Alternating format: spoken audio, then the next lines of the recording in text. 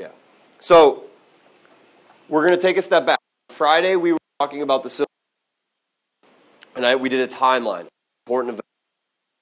I said that the civil rights movement, the modern civil rights movement, really started ramping up in the 1950s and 60s. It's about a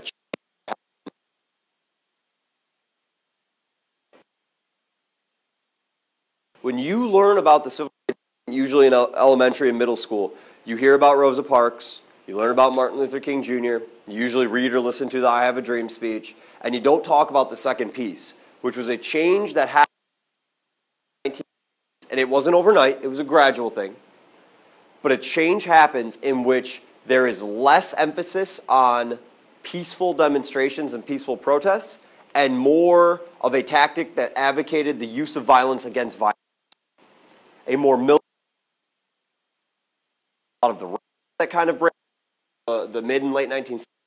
It's associated with social groups like the Black Panthers, which advocate for armed revolution. Or no, sorry, that's not. Armed self-defense is what it would be, not revolution. Armed self-defense. It advocates less about integrating society into one big happy family and more of black separatism, and we're going to talk about this stuff. So here's what I want you to write down. Civil rights movement. 1950s to the early 1970s, okay? And we're going to break it into two characteristics, two periods, two groups. The first one is going to be from 1950 until 1965. The second one is going to go from 1965, and this is ish, it's not immediate, but around, to the early 1970s. Do you follow so far? If you need to come up closer, there's a lot of primetime seating going on right here. The first movement is considered a non-violent approach. It's non-violent tactics. Can anyone raise your hand and tell me an example of non-violent tactics that would be considered falling into this category? Yeah. Oh, the sit-in movement. Sit-ins, absolutely. This is one of the early ones, 1960s. Sit-ins. Others, Zach. Didn't Martin Luther King say something along the lines of God gave me the reason, God gave me the message? Yeah, and so what's Martin Luther King? He gave me the tactic or something. Yeah, so he's modeling after Gandhi big time. Mahatma Gandhi significantly influenced Martin Luther King Jr., for sure. Martin Luther King Jr. is most often associated with organizing what? Yeah, marches, protests. Marches and peaceful protests. March on Washington. Example, the Birmingham, Alabama protest. That's the one in which the attack dogs and the hoses were used, and electric cattle rods were used on demonstrators. Do we talk about this on Friday? For people who's here? If I get a chance, I'll show you some video of it at the end of class today. I think we can get through everything, and I'll show you a video of it.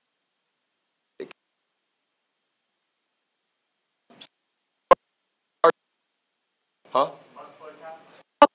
Absolutely. Do you remember what city the most famous bus boycotts happened in? Montgomery. Montgomery bus boycotts. That's Rosa Parks and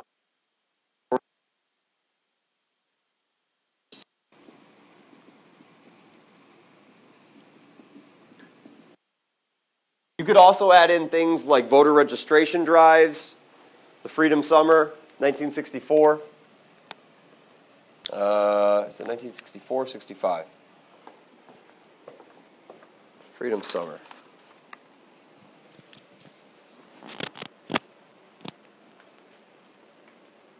I think it's 65. We'd have to take a look. Another thing that you must associate with this time period is it is focused on the South. Southern discrimination, Southern racism, helping to register black voters in the South and end racism and discrimination there. Last thing. Yeah? What do you want us to say about the SCLC? I'll tell you in a second. I'm actually about to get there. And the last part is the goal. The goal of this, while the goal of all of the civil rights is to improve conditions and rights of African Americans, one of their main overarching goals is assimilation. Assimilation and integration. They're working towards integrating African Americans and whites into a peaceful society living side by side. This is very different than what we're going to see in the second shift. So the next one, which is also, by the way, sometimes called the Black Power movement, associated with the Black Power movement. And we really see this ramp up in the mid-1960s onward. It's a gradual shift. This movement is associated with the philosophy of using violence against violence. You meet violence with violence.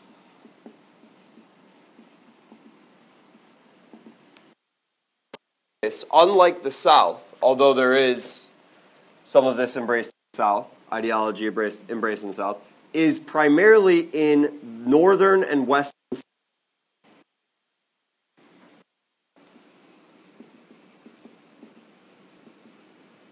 You're see many riots that break out in northern and western cities during the mid-1960s. For example, in Watts, it's a intersection in California. It's like $30 million worth of damage. There's 30 odd people that die in the rioting.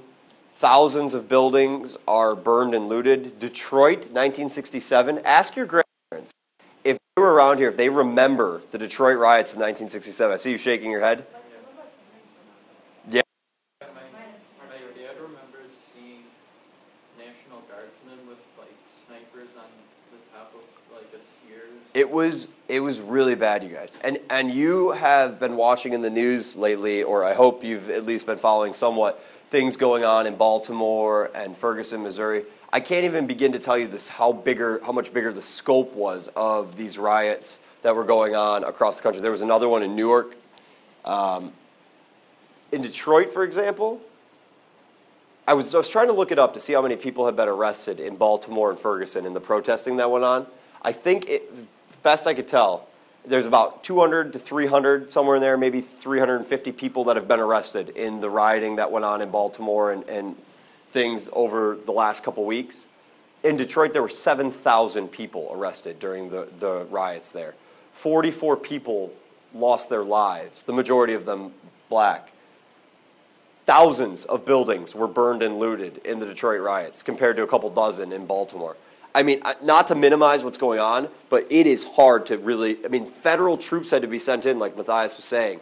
The governor at the time was Mitt Romney's dad. I don't know if you knew that, but it was Governor Romney had to not only call in the Michigan National Guard, but the federal troops were sent in by LBJ. It was, I remember my grandmother telling me they were coming in from out of town, they were visiting relatives. They weren't allowed to go back to their house. They lived in Detroit. They said, it's not safe, sorry, you got to go stay with relatives.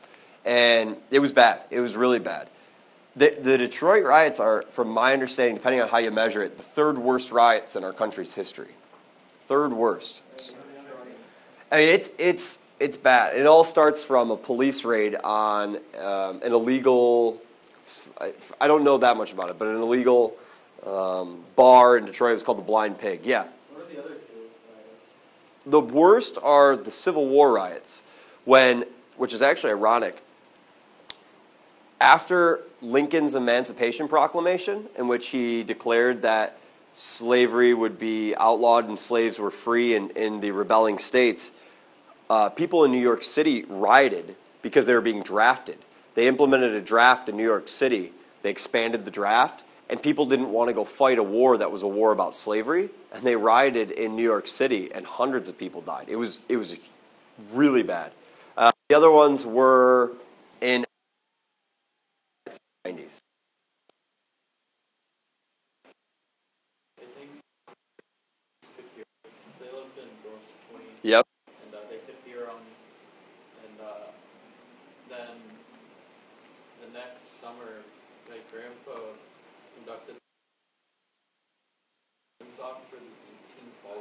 pressure. Oh, Then the people around there called the police because they thought the riots were starting. still going on. It's crazy. That's crazy. Yeah, I believe you. I believe you 100%. The last thing that you should do, it should associate this with, the goal is not assimilation and integration. The goal is black separatism.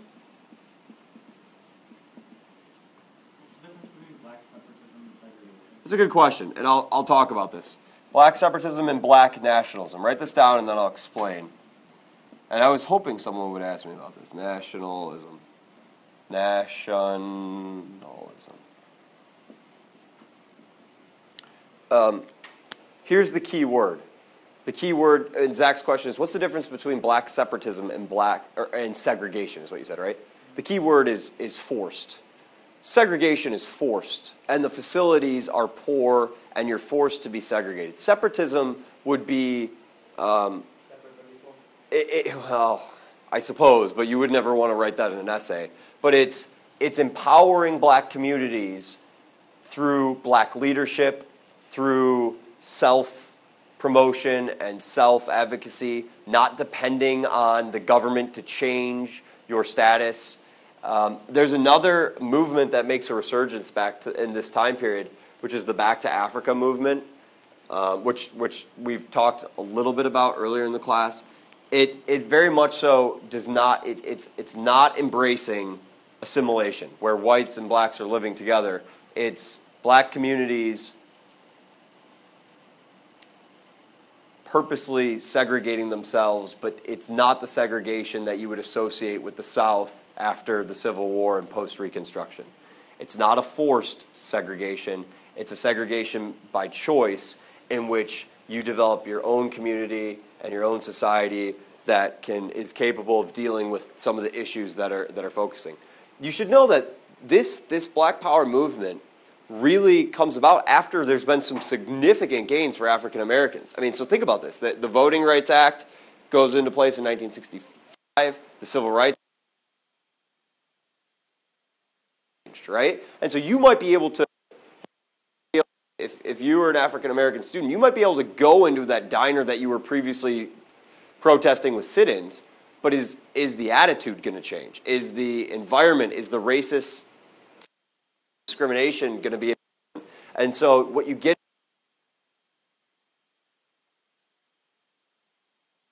but that's mean harmony and peace in some utopian society. And they would mock, the leaders of this movement would mock Martin Luther King Jr., mostly privately, but saying he was too much of a pacifist, that to achieve a true equality for African Americans.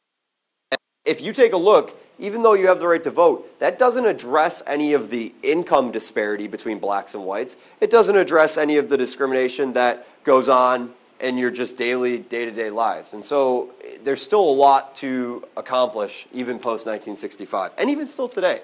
If you take a look at income inequality between blacks and whites, there's a big gap. So the last part of this is, who do you associate with each? These are statements you make to talk about in an LEQ or a DBQ. Who do you then use as examples? Well, the big one for this is who? MLK Jr. Another one. Nope, not for this one. Rosa Parks. I heard someone say it. You could talk about Kennedy, but we're going to talk about African American leaders in the Civil Rights Movement. You could talk about how LBJ fits into here, and Kennedy would fit in here as well. That's actually a good one. I didn't think to put that in, but yeah. Another one would be James Meredith. He would be a good example. Most students won't know this one. Meredith. He's the first student to attend which school in the South? Ole Miss. He's the first African American to attend Ole Miss. Courageous individual. Trust me. He had to have federal troops escort him class to class. He was at a place getting an education where the vast majority, the overwhelming majority of people did not want him there and were intimidating him while he was there. And I think I told you on Friday, his first class that he enrolled in was an American colonial history class. He would have been learning about slavery in the colonies during that time period. Organizations that you should know. This would be the NAACP, which was founded in early 20th century America. It's like 1905 or 04 is when the NAACP is actually founded. This stands for the National Association for the Advancement of Colored People. The National Association for the Advancement of Colored People. It's founded by the guy W.E.B. Du Bois. The guy who founds it is B-O-I-S, Du Bois. Huh? He's a civil rights activist. He is well known for his writings. There's two early civil rights advocates, or Du Bois, and Booker T. Washington. Does that name ring a bell? Booker T. Washington basically said the key for African Americans helping themselves out, for blacks in the South, is education. Give them educational opportunities, teach them training, they will.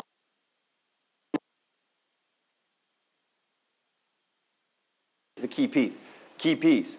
Du Bois was about changing things from a political landscape, gaining the right to vote, gaining the courts. One of the things that they do big time is lawsuits, filing lawsuits on behalf of African Americans. So that's the two. They're kind of. There was actually a whole DBQ once on. It was in the 1980s, but on the difference in ideologies and strategies. Do I need to shut the? No, they're coming Oh. back. Hi, friends from AP Chem. What time do we got here? 12:15, right? Hi, friends. So, is it just you? Is there other people coming? Maybe. Hold on. So here's what I asked, Chris. I know that you just got out of it and you're feeling like, I just need you to come in and we need to finish these 15 minutes. If we finish the 15 minutes, you can talk all about AP Chem, but I need your focus, okay? So this is recording, and we're going to have it up online for you. So NAACP. The next one is the SCLC, which someone was just asking me. The Southern Christian Leadership Conference. You need to know this. The SCLC, the Southern Christian Leadership Conference. This is founded by Martin Luther King Jr. It's organizing black churches in the South. African American churches in the South play an integral part in the civil rights movement. It was one of the few social institutions that were allowed to flourish post-Reconstruction United States. Churches were some of the most well-organized social organizations in the South, and getting them on board and organized, promoting the civil rights movement was a crucial factor. A lot of civil rights meetings were occurring in churches. A lot of those marches and protests, they're planned in churches. Does that make sense? Martin Luther King Jr. himself was the preacher of a Baptist church in the South. The last one, and I'm going to write this in a weird way, SN, and I'm going to do the other color, CC, SNCC. This is the Student Nonviolent Coordinating Committee. This became a radical organization later in the 1960s. It started off as peaceful. In fact, this is the organization that planned the sit-ins. This is the organization that planned the sit-ins. However, later on it's going to be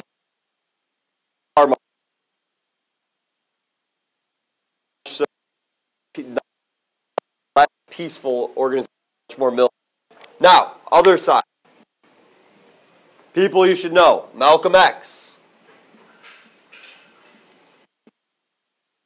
Malcolm X is with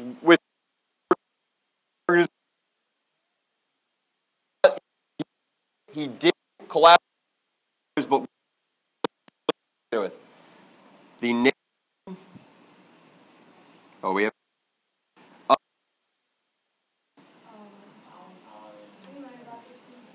Did you? Yeah. Do you know where Nation of Islam was founded? Detroit, 1930. I found that out just this weekend. I didn't realize that. Nation of Islam. This person, Stokely Carmichael. M-I-C-H-A-E-L. Stokely Carmichael. He is associated with the SNCC. And what he does to make this a more violent, black separatism, black nationalism promoting organization is he fires all of the white people, essentially, that work there. All of the leadership becomes African American leadership. And he makes it very much so an organization run by blacks for blacks. Next one is Huey P. Newton.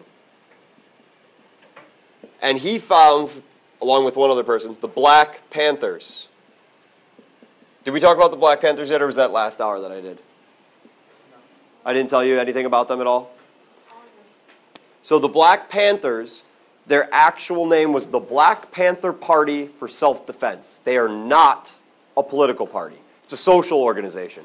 The Black Panthers are a social organization, and they advocate armed resistance. Armed resistance and armed self-defense. And let me tell you what they did. Hang in there with me. The Black Panthers were very influential out on the West Coast. They would armed Black Panther members, sometimes with semi-automatic rifles, would follow police officers to ensure that police brutality was not going on in some of these inner city neighborhoods. That sounds very radical. It is radical. But you also have to know that there was very, very, very much so a prevalence of police brutality going on in these inner city neighborhoods.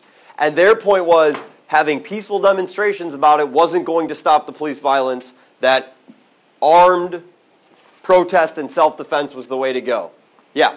Wouldn't that cause a problem with maybe past feeling threats and firing like that? Absolutely. Violent confrontations between Black Panthers. There were police raids. Leaders. Absolutely. Absolutely. Okay. Now, this is the big portion of it. There are several events that this is where we're going to tail off. There's several events that you should know that happened in 1965. So the first one is 1965, and it's the Watts riots in California. Like I said, 34 people died, 4,000 arrested, dozens and dozens of buildings are burned. 1966, the Black Panthers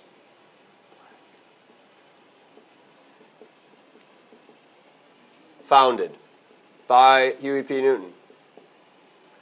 1967, Detroit riots.